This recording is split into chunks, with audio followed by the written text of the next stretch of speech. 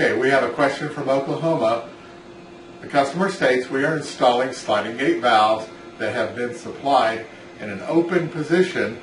Wants to know if this is correct and what would happen or what would need to happen to adjust it to closed position. It depends on what kind of valve you have. If you have a downstream pressure regulator, those valves are normally open and they will then move toward closed as the pressure reaches your set point. If you've ordered a control valve like our Mark 70 series and the action is direct or air to close, the valve will always be open and then the air signal will push the valve toward closed. If it is a control valve, the action can be reversed in the field by simply flipping the seats over as described in the installation and maintenance manual.